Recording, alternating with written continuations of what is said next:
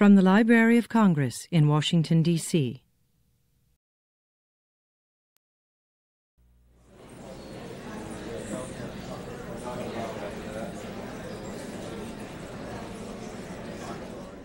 Good evening. From Coolidge Auditorium in the Library of Congress, Washington, D.C., WETA presents Three American Poets on creating and translating poetry. This evening, poets Ben Belitt and John Frederick Nims will read and discuss their own poetry and selections from their translations of great poems. Talking with Mr. Belitt and Mr. Nims will be James Dickey, consultant in poetry to the Library of Congress. Mr. Dickey, recipient of the National Book Award for his volume of 22 poems, Buckdancer's Choice, was born in Atlanta in 1923.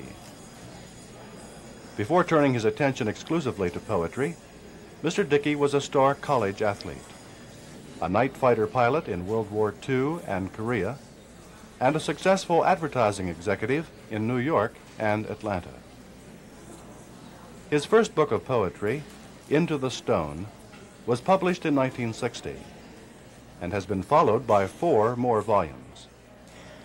He is now enjoying his second term as the library's poetry consultant.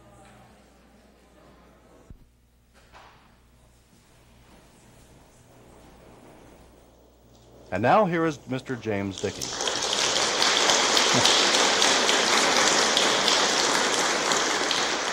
Thank you, Dr. Baslow. Well, welcome. In this, the first poetry reading of my last year as poetry consultant, we have with us Ben Belitt on my left and John Frederick Nims on my right. Mr. Nims was born in Muskegon, Michigan, and is now on sabbatical leave for a year from the University of Illinois at Chicago Circle.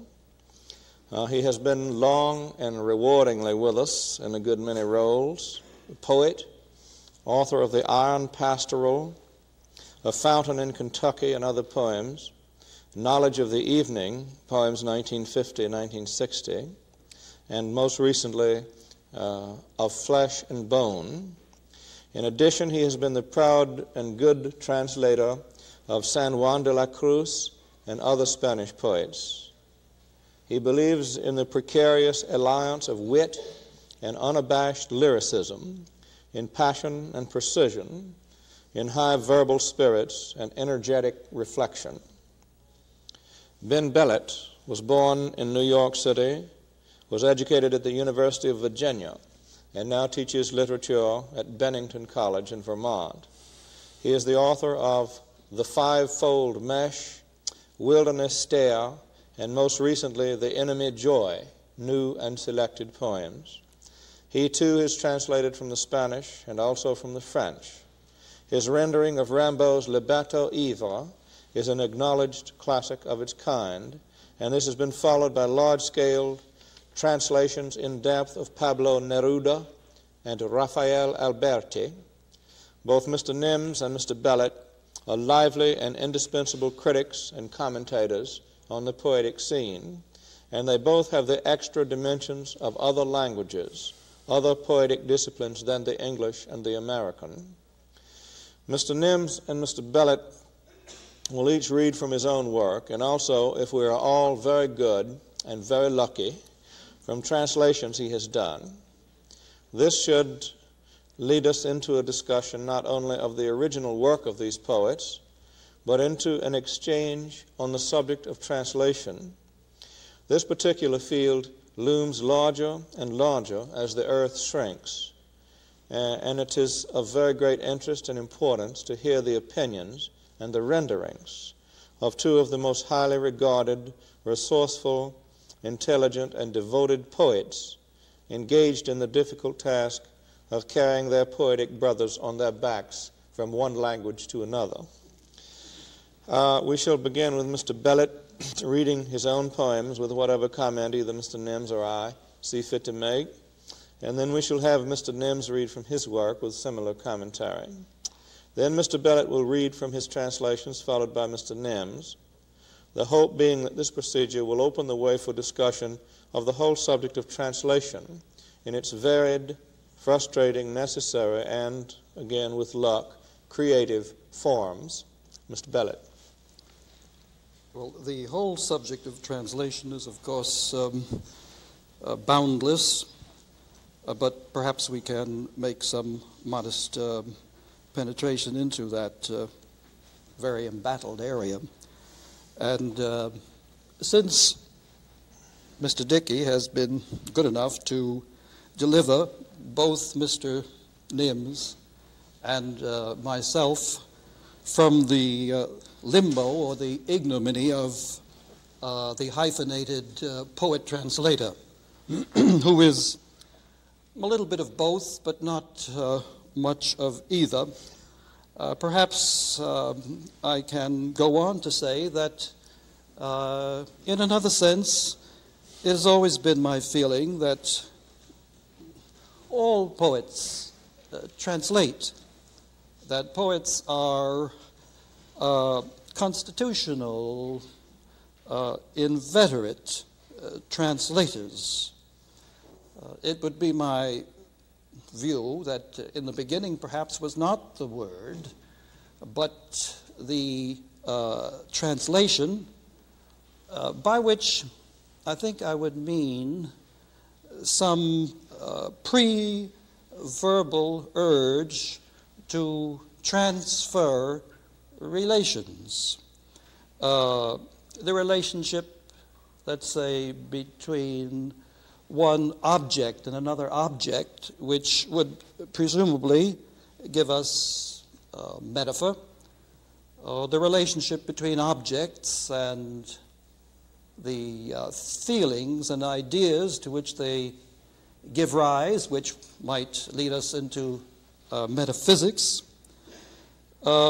between some inner world where, as Pablo Neruda once said in a very strange poem to his legs, all comes to an end and concludes in my feet, and some outer world where, as he went on to explain, the hostile and alien begins.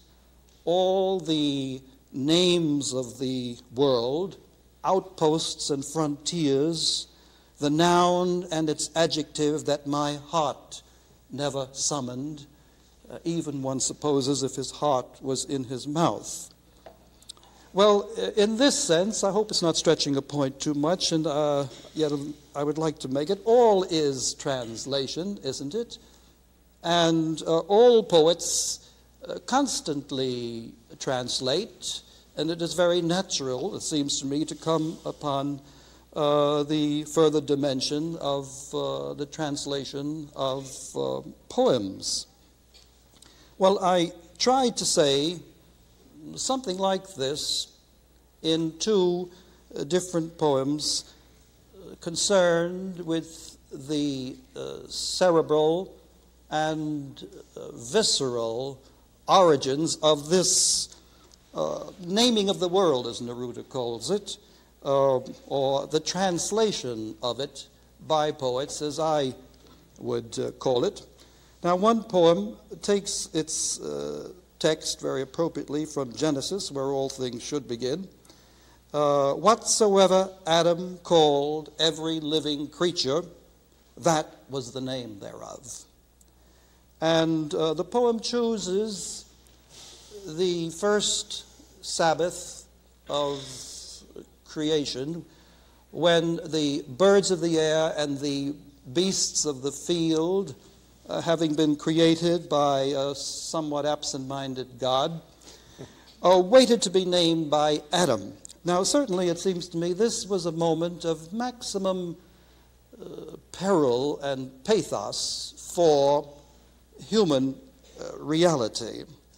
It would seem that in that lull between the creation of the animal kingdom and the translation of it into names, into words by Adam, the whole world of objects lay in a state of inchoate incompletion outside of the individual perceiver, awaiting the human act of recognition to make it real. And by identifying the particular which was at once true for him and true for the object as he saw it, I would say that Adam is our first translator, our first poet, and heaven help us, perhaps our first hyphenated poet-translator. So allow me first to read that poem. I call it Second Adam, so there'll be no confusion between this and and Holy Writ. There are modifications. When the deluge had passed, into my head by twos came the creeping things, the horn of their jawbones shining, and the things of the air, wing cases breaking like clasp knives, asking their names. Stormlight colored their passing with an animal imminence. They wheeled on the pile of their plumage in the dread of their animal being and rode in the arc of my head where the possible worked like a sea. Nothing was given me there.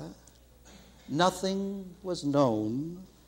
Feather and scale, concussions of muscle and fur, the whale and the name for the whale rose on the void like a waterspout, being and ceasing to be, till keel clashed and I spoke. Mayfly, wood weasel, stingray, cormorant, mole, choosing the syllables, holding a leaf to the torrent, unharmed and infallible, while creation descended in twos. The second poem is ostensibly about the behavior of hornets as observed at very close range on a patio in Mexico. I remember that what attracted me at the time was the fanatical devotion of the hornets to some species of work, and let's call it translation, for which I could see no visible outcome as I watched the endless circling and circling of hornets about a very nondescript hive without the addition of a single cell or the storage of a single egg. Now, since the law of their species, I believe that hornets, like wasps, are honeyless, didn't allow them or me to postulate, in the absence of a better answer, some Schopenhauerian will to honey.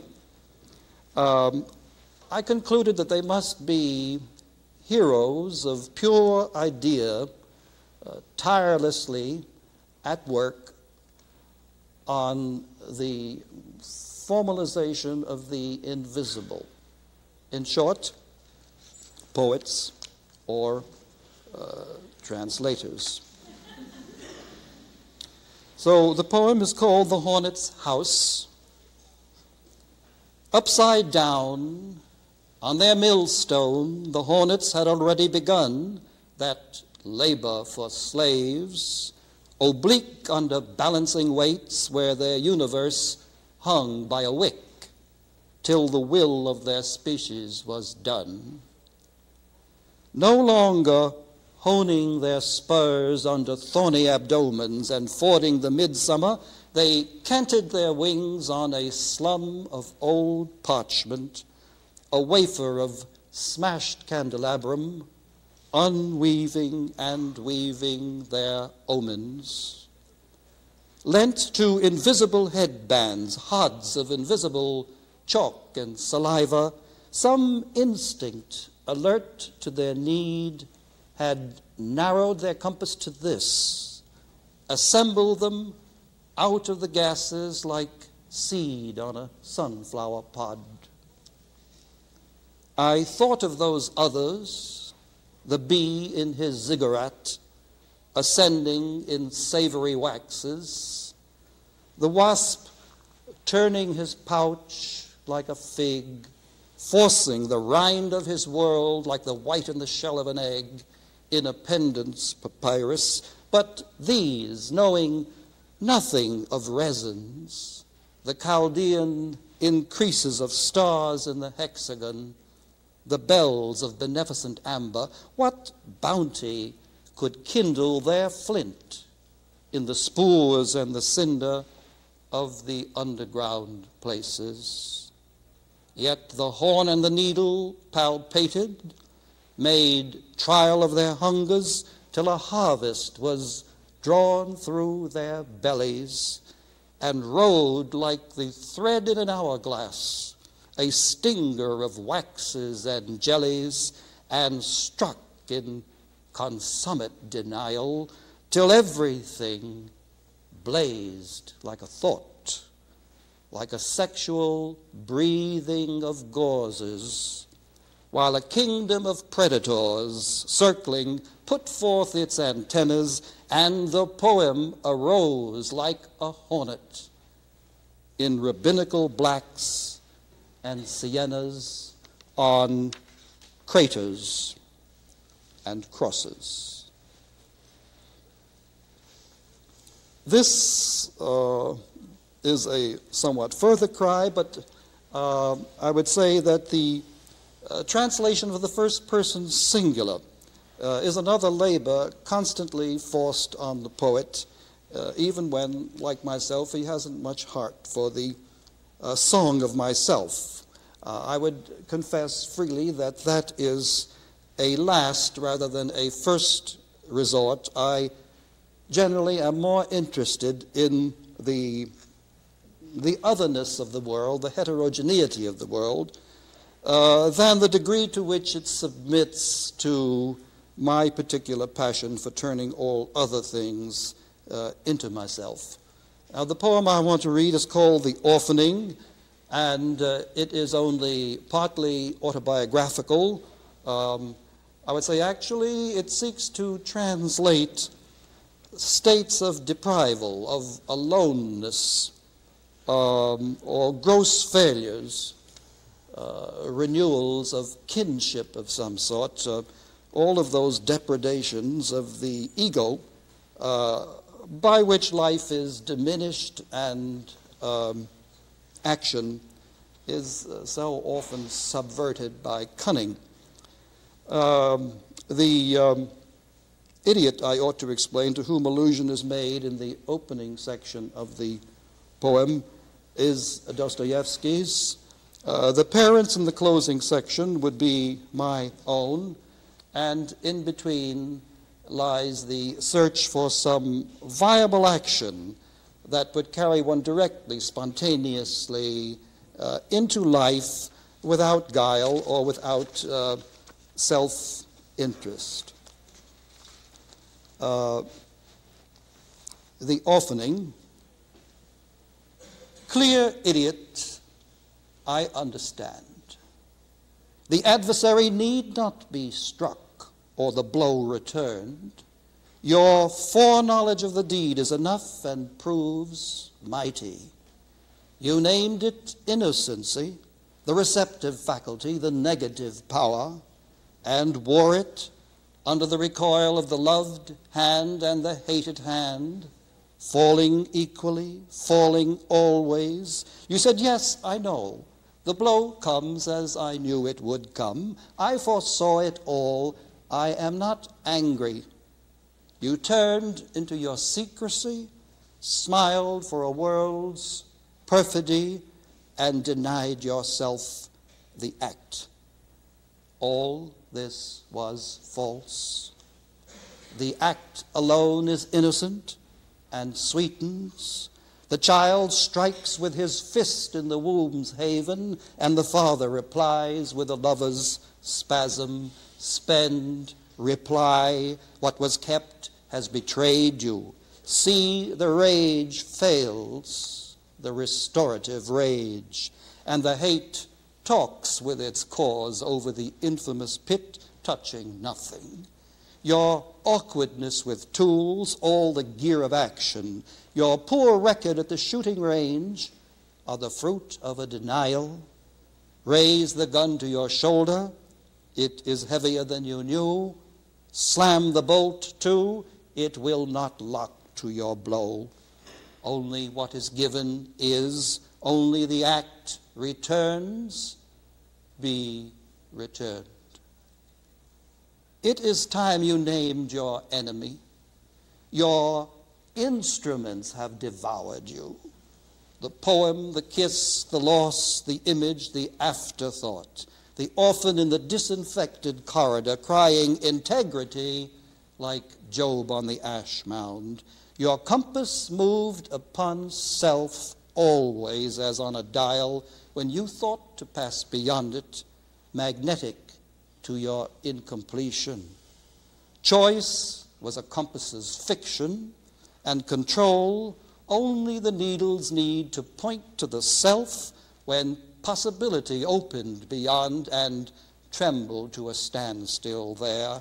Always volition lay outside, deep in the play of the act itself, free, bold, availing, neither enemy nor friend, partial or entire, chosen or compelled.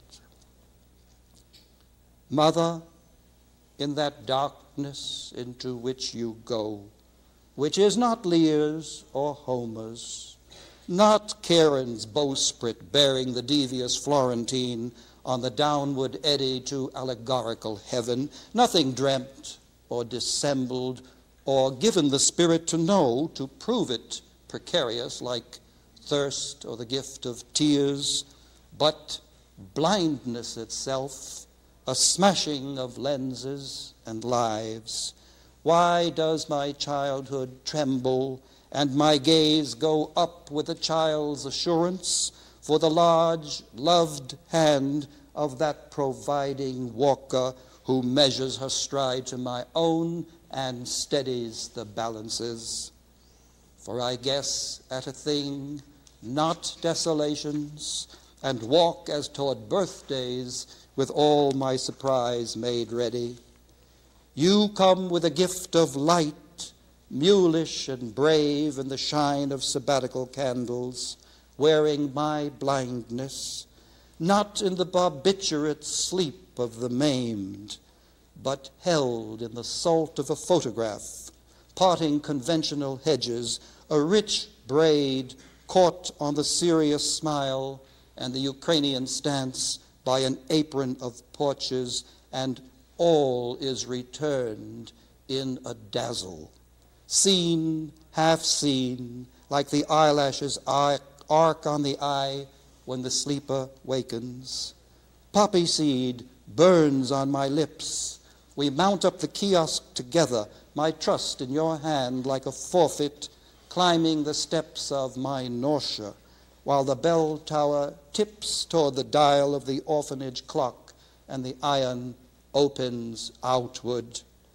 There all my sullen deprival surrenders its lonely disguises. There is my father, clear in the long halation. There the ascending staves of the bed, harp-like in peeling enamel, where I listen to prodigies. There, grave plot, headstone, prayer shawl, where the sun of the blessing arises, the sevenfold tapes on his forearm and remembers the prayer for the dead.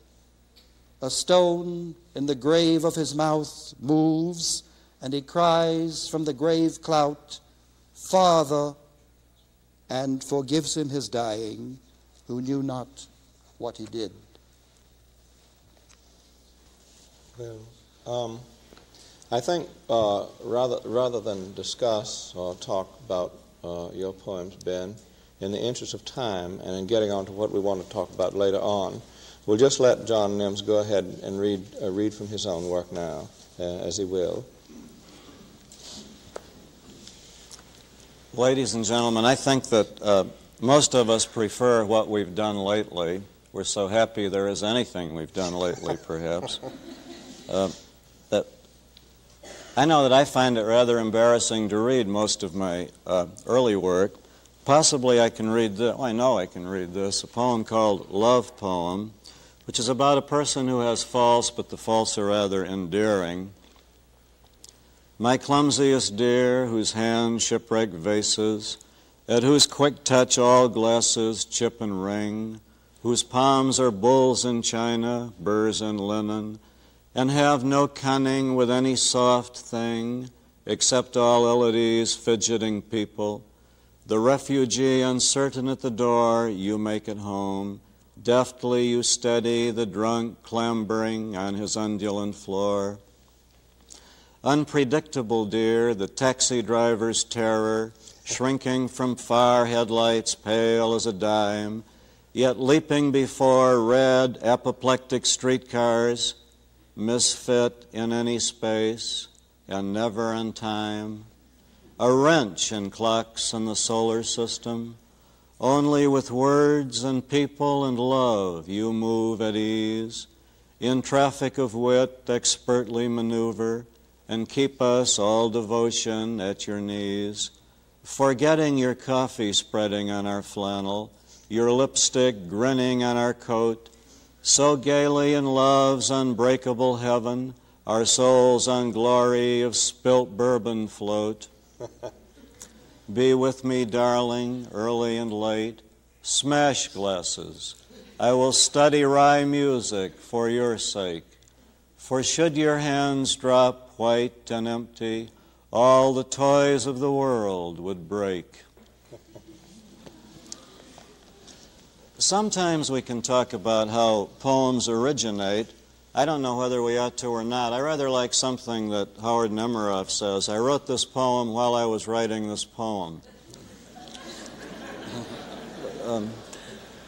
Here is one, however, that began with only a cadence. Poems begin in all kinds of ways. Generally, I think, not with ideas, but with an image, with the way two words go together, or maybe just a cadence. I was reading a chorus of Euripides and came across a rhythm called Ionic A minore, which is two short syllables followed by two longs. And my mind started moving that way, ti-di-di-di, ti-di-di-di, ti-di-di-di. And I wondered what kind of poem that might turn into. I found out only later that both Valéry and Eliot have admitted that some of their poems started with pure cadence, that they had no idea what they were going to say. And that's rather the way this poem, which is really a love poem, started, with an attempt to see what might be done in English with this foot of two unstressed syllables followed by two stressed syllables. If you could come on the late train for the same walk, or a hush talk by the fireplace, when the ash flares as a heart could, if a heart would, to recall you, to recall all in a long look, to enwrap you as it once had when the rain streamed on the fall air. And we knew then it was all wrong. It was love lost, and a year lost of the few years we account most. But the bough blew and the cloud blew, and the sky fell from its rose ledge on the wood's rim to the wan brook, and the clock read to the half-dead a profound page as the cloud broke and the moon spoke and the door shook.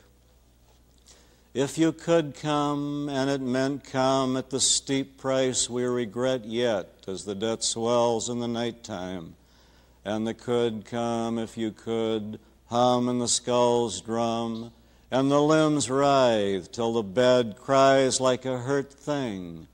If you could, but the moon's dead and the clock's dead, for we know now we can give all, but it won't do. Not the day's length, nor the black strength, nor the blood's flush.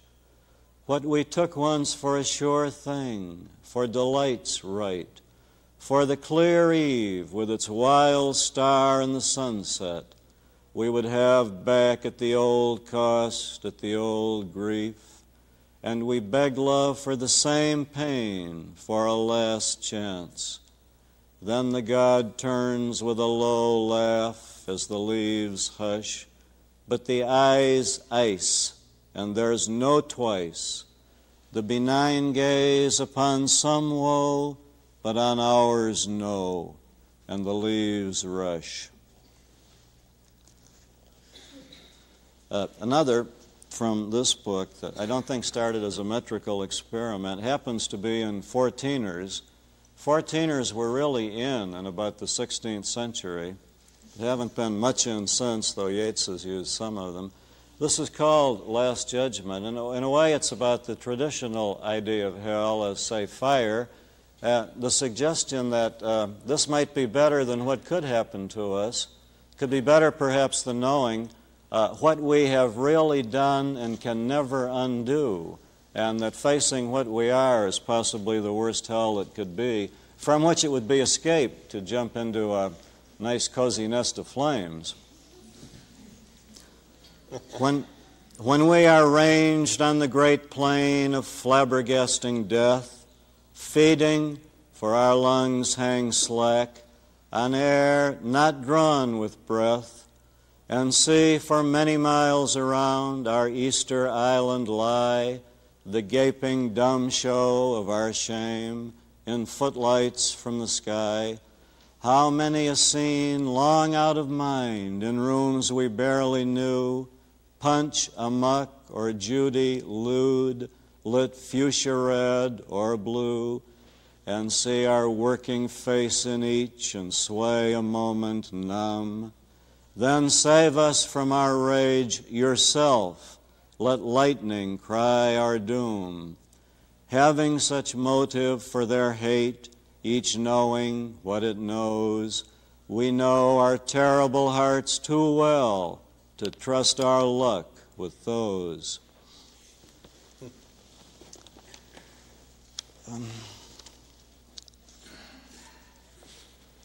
This book from which I've just been reading had quite a lot of apparatus. It had a lot of epigrams in Latin, Greek, Polish, Dutch, Catalan, all kinds of things, and there's a lot of literary poems and poems referring to other works of art. And this seems to me now not the best way to write poetry, so I tried to do a simple book called Of Flesh and Bone, and this means they're mostly about love and death. Love and death. Pray tell me, sir, what else is there? I think Emily Dickinson said, and Yeats said something very like that. And I tried to use a very simple form, like the elegiac couplet that the Greek poets were very happy with for about 1,600 years. And most of them, they do use rhyme. Why? Ask any folk singer, I guess. You don't have folk songs in free verse, as far as I know. I won't attempt a defensive rhyme, and also I tried to have very few allusions. A few slipped by. Anacreon got in, and Goethe got in, and I tried to do these in so simple a language that there weren't many adjectives. At least there weren't many literary descriptive adjectives. The adjective, said Valéry, is the enemy of the noun. But most of all, I think I tried to make these sound rather like speech. Much good poetry, it seems to me, has been that. My reading these poems constitutes no endorsement of them, of course. I'm merely telling you what I was trying to do, and not saying this has been done. I set a limit of 8 lines for these poems arbitrarily. One is called Bikini and is a love-death poem. The naked flesh brings tears, the ways so few for love to enter, and its quick adieu. Death, the cold ogler, shrugs. By many a way comes when the whim is on him, comes to stay. Or, here's the same girl by the ocean, but this is in terms of her psyche, I think. If we could see it, what's going on in her mind, her memories and all, could be represented by the constellations and all the myths that they've been made to stand for. It's called The Girl. Toe-testing ocean on the starlit sands, her body like brilliant reasoning she stands, and blown with the blowing dark about her face, streamers like fields of force from outer space. Streamers, her love, grief, memory seem that tree the northern lights shake glittering. Could we see, we'd see all heaven cartooned, all myth aglow, see nebula shiver as she dips a toe. Or days of our years. Some of these are two lines, as this is, as you will know if you can count from the rhyme. Days of our years. It's brief and bright, dear children, bright and brief. Delights the lightning, the long thunder's grief. Or a poem called Love and Death. In a way, this bothers me because it may seem flippant, as I think many of these may seem to be. I don't think many of them are. That doesn't mean they really aren't, but I didn't mean them to be. And although this is a poem in terms of a kiss, I take it to be about love and death, and to mean something like this. Love would be meaningless without the fact of death, or, as Wallace Stevens said, death is the mother of beauty, or it's related to Yeats, we don't begin to live until we conceive life as tragedy. I mean, nothing seems to have as much value until we see it as imperiled, and then everything is far more valuable. I'm going to some trouble to convince you this is not a flippant poem. Love and death. And yet a kiss, like blubber, blur and slip, without the assuring skull beneath the lip.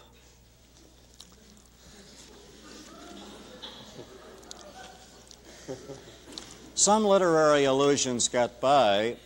A poem called With Fingering Hand refers to one of Goethe's Roman elegies. You remember Goethe in bed with his mistress and counting out the hexameter on her back with fingering hand. Kind of shocking to think a poet has to use his fingers to count out rhythms anyway, but... This has two speakers. Some of the stereo poems, some of them are rather... that makes them a little hard for me to read. I'm not sure how to show when one voice comes in, when another does. 10,000 cigarettes from now, as many drinks away, I may forget. Oh, honey, hush, let sleeping lovers lay. Let sleeping lovers lie, my dear. I know as well as you, but here's a love that's out for rhyme. Can't even that be true?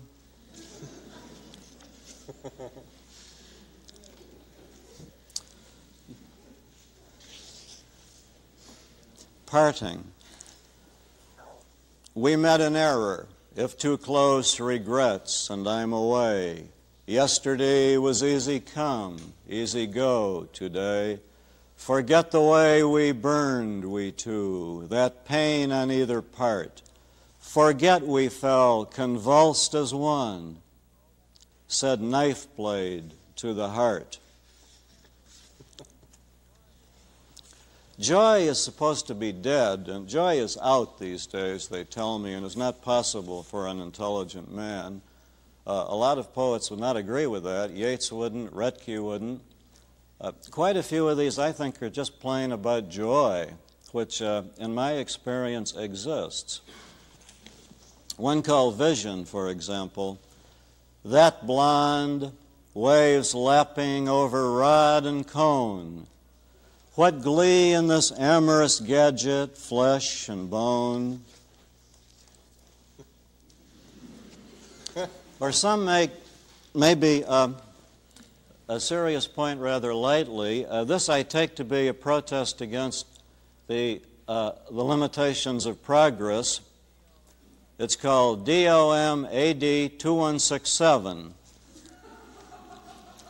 When I've outlived 3 plastic hearts or 4, another's kidneys, corneas, beep, with more unmentionable rubber, nylon, such, and when, beep, in a steel drawer, do not touch, mere brain cells in a saline wash, I thrive with thousands, taped to quaver out, alive, God grant that steel to we, beep, eyes of glass, to glitter wicked when the nurses pass.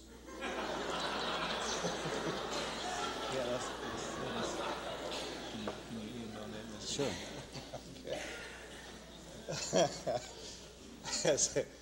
As we've mentioned before, both Mr. Nims and Mr. Belitt are distinguished translators, each with a very distinct and particular vision of how the rendering from one language into another should be done. We have time, I think, for Mr. Belitt to read one of his translations, followed by whatever discussion Mr. Nims and I see fit to produce in the wake of it, and then for Mr. Nims to do one with Mr. Belitt and I following.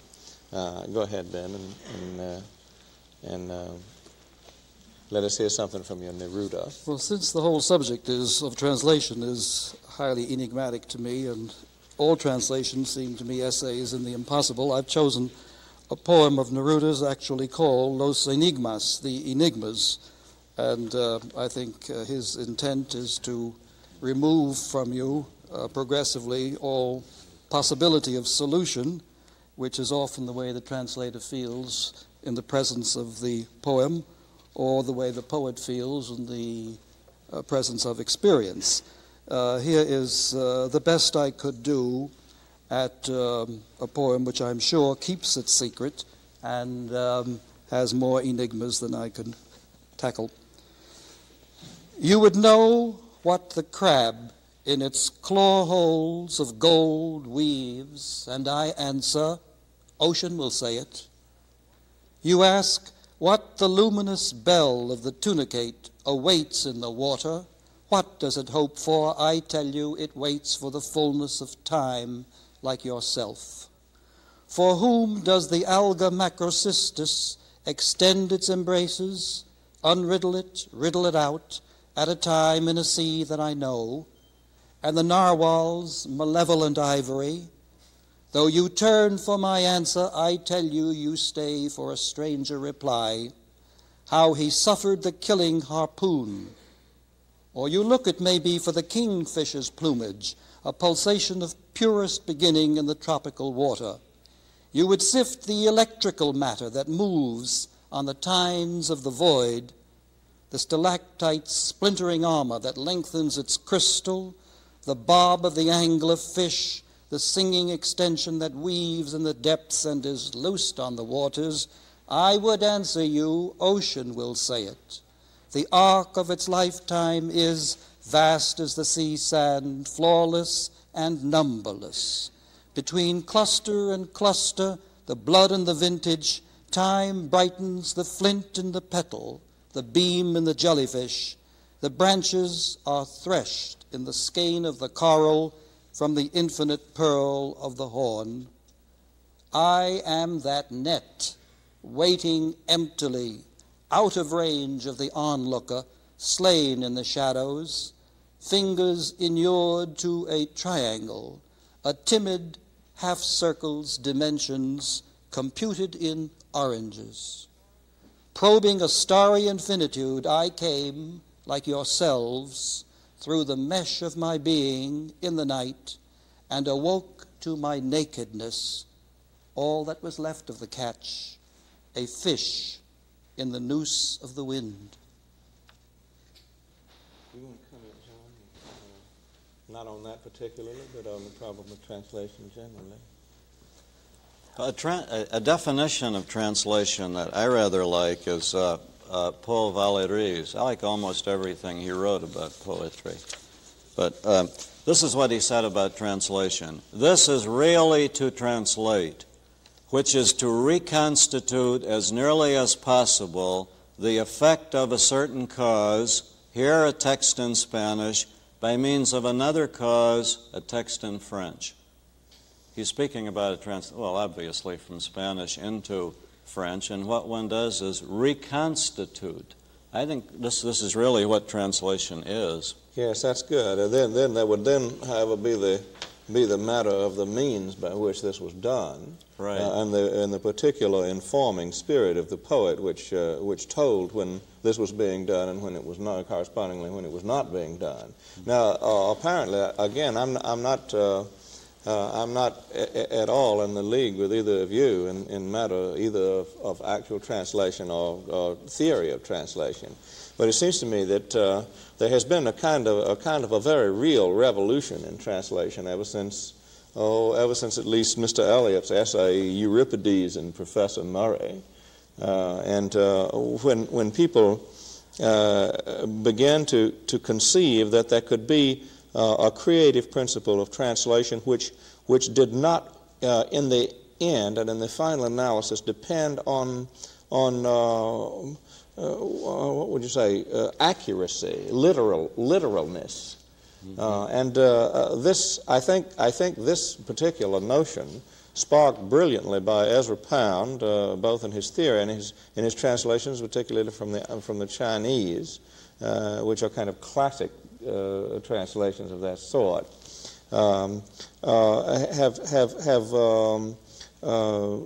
begun a particular attitude toward translation which is carried on into our day and which has made a kind of an embattled area of the whole possibility of translation. There are people who say literalness is all, and other people who say literalness is nothing. Who say the people, the more embattled of the anti-literalists, say of the literal translations, say if you were translating from Sophocles, they would say, and I have heard them say, that this is nothing more than Sophocles laid out in English. On the other hand, there are those who believe that accuracy to the text, or formal and linguistic accuracy, is the only raison d'etre for translation at all. Otherwise, one is simply substituting one's own poetry for, say, the poetry of Sophocles or Rilke or Locke or whoever else it might be. What do you think about this, Ben? Do you have any? Surely you must. Well, have of course, that's a problem one always broods about and feels a little guilty about, because I think one very soon discovers that what one is involved in is not the translation of one word into another, but the translation of poetry into poetry. And unfortunately, that doesn't follow gratuitously when one word has been put alongside, one translated word has been put alongside another translated word. So I think so long as the translator is concerned with the translation of poetry, he must take upon himself all aspects of the poetic process itself. It involves not merely a checklist of words which correspond or seem to correspond to the words in the original, but due process of composition, reflection, choice, and a host and even extension that he finds that he must cope with. I want to say one other thing, because particularly I'm talking about the translation of poetry. And Antonio Machado, the great Spanish contemporary, liked to say that poetry is the word in its time. And I think the translation of poetry hasn't even begun until the translator has put a pulse underneath his language, which from that point on makes continuous demands upon him until the last word has been set into its rightful place in the English momentum of the thing. That it is not open-ended, that you impose controls out of prosody and out of the nature of the English language, to which a poet must be sensitive and responsive. Well, I remember he spoke of Valéry's definition of translation. I remember a much simpler one of Robert Frost, his definition of poetry as that which is lost in translation. Now, people of the persuasion, say, of the Ezra Pound, of the Chinese translations, believed that the exact equivalences are no good in rendering a poem from one language into another if, when brought into the new language, or into the language which is not the original language, the poem is, as he would say in his colorful language, dead, ossified. That a true translation is something which creates an equivalent in the second language, which is just as living a poem in that language as the poem was in the language from which it has been translated. Well, yes, if the second language is alive to you, and it is to a poet, and he is concerned with, after all, translation of poetry has to do with the transmission of power, and let's hope the transmission of beauty, and that also has to pass into the artifact that you build out of the words. And I don't know if Coleridge was far out enough to say that poetry is concerned with the purpose, the immediate aim of poetry. The immediate aim of poetry is pleasure, not truth. I'm willing to go and then say that that has something to say for translation. The immediate aim of translation should also parallel poetry by this immediacy of something pleasurable, because certainly immediate pleasure is our best assurance of a search for eventual truths. Yeah. Right. Well, listen, John. I quoted that passage from Valéry because I was thinking of meaning. We all know, in speaking of an English poem, that the paraphrase is not the poem. We say that again and again. And yet, how many people reading a translation of a poem want only the meaning? It's all they care about. But that wasn't the poem to begin with. And the poet himself, of all the possible meanings, well, another good saying of Valéry is, we have more trouble finding ideas for our words than words for our ideas. If we read the prose of St. John of the Cross explaining his poems, it's perfectly clear that he did not always say all that was to be said, that he never did, and that the actual meaning is a very small part of what made the poem a poem. And this is why I get rather annoyed with readers who say, I want the meaning, because that wasn't the poem, which doesn't mean that one can distort the meaning. Yeah. And the reconstitution is a reconstitution, isn't it, of meaning, kind of diction, imagery, rhythm, sound. I think if a translator comes across a sound effect, he may be obligated to do something about that, if the language will permit him to. Well, listen, John, would you give us one of your own translations of San Juan de la Cruz? Yeah, I translated this maybe a dozen years ago, and then I just redid it because it seemed to me that the first translation was not enough like the language of St. John of the Cross. We know that his language was extremely simple and colloquial, and even rural, say critics. So how can one translate this by saying, whither hast vanished? Well, one translator did this. He obviously didn't know what kind of diction this was. And what I've tried to do is get back to a simpler kind of English. Maybe if I read you one or two stanzas of an original version, then the new version. Think there's time for that? This will show you. I think maybe you better do that. Okay, just the new one. Yes, right. All right. One of St. John of the Cross's poems about the love between God and man is written in terms of love between man and woman, as all of his great poems are. He can write poems to God without ever using the word, which is one reason they're so great. They could be a human love poem. Once in the dark of night, when love burned bright with yearning, I arose, O windfall of delight, and how I left none knows, dead to the world my house in dull repose. In the dark where all goes right, by means of a secret ladder, other close, O windfall of delight. In the dark and hid from those, dead to the world my house in dull repose. There in the lucky dark, in secret, with all sleepers heavy-eyed, no sign for me to mark, no other light, no guide except for my heart, the fire inside. That led me on, keener than sunlight in the highest blue, to where there waited one I knew, how well I knew, in a place where no one was in view. O dark of night, my guide, night dearer than anything all your dawns discover.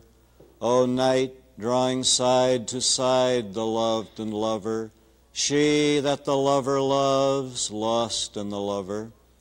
On blossoms of my breast, kept for his pleasure garden, his alone, the lover lay leapt in rest, and I regaled my own, there in air from plumes of the cedar blown, air from the castle wall, as my hand in his hair moved lovingly at play, let cool fingers fall, and it seared me where they lay, all senses in oblivion drift away. I stayed, forgot me, my forehead on the lover I reclined, slipped from the me and not me, with every care resigned, among the lilies falling and out of mind. Well, I think maybe we have a comment, time for a comment or two. It's obviously a dangerous and delicate business of translation.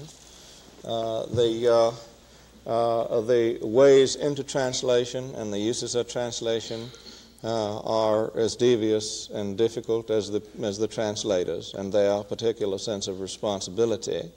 I think that we really can't say anything more or less about this than that the task of translation is a matter both of technical skill, of devotion to the writer, of knowledge of the language, but above all, a matter largely of conscience, of how far you can trust your own personality to intrude or to implement what has been said by another man in another language and most likely at another time. Do you have any final comments, Ben? Well, only thing I would have to say that might be consoling is that we ought to accept the fact that we can never have the one true translation because we never had the one true original. Well, we've been here with American poets Ben Belitt and John Frederick Nims, also with Spanish poet, modern Spanish poet Pablo Neruda and San Juan de la Cruz, far from modern. Them and their American voices, Ben Belitt and John Frederick Nims.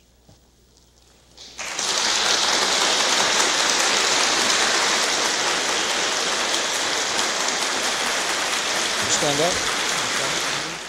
Three American poets on creating and translating poetry has been presented by WETA in cooperation with the Library of Congress.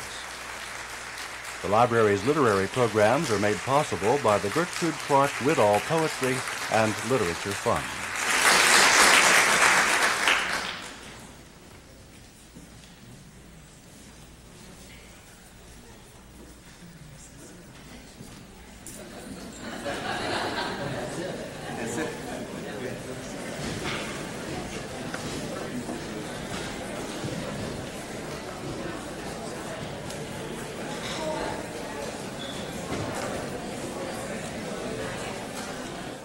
This has been a WETA presentation.